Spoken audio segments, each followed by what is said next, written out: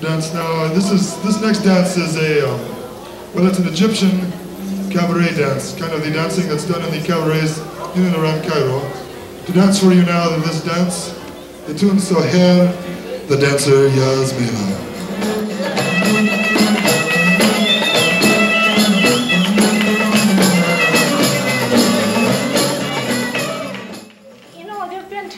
When I've danced what I thought was really good, but I think as you learn more, then you're more demanding of yourself. I think the dancer is a musician.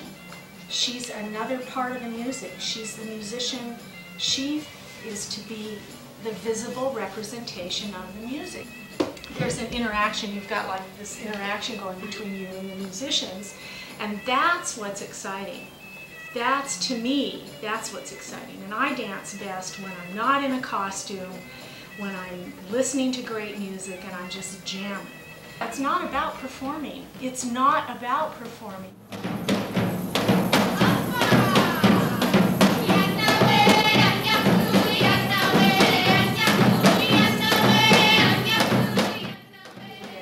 You know, in the beginning stage, you're a beginner, you don't know anything, you're terrible.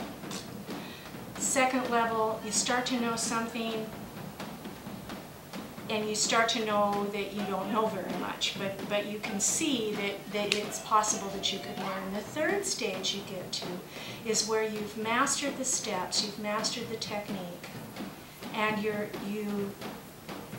good. You're good enough to perform, and sometimes you get those really high spots, but you haven't moved into that place where it's about the fourth level, where you know nothing, you know that you'll always be learning this, and you realize that it is about something more than performing and look at me.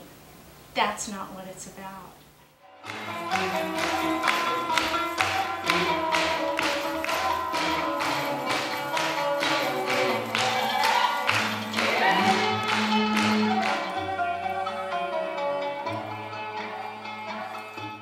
And the thing that people see in me that they like, the thing that makes people smile, is my connection with them. Not that I'm doing something so technically incredible, but that some of the joy that I feel about what I'm doing comes out. And that's what I see in that. And when I see that in a dancer, I mean, I see lots of technically great dancers, but I see very little joy or connection. And I only see that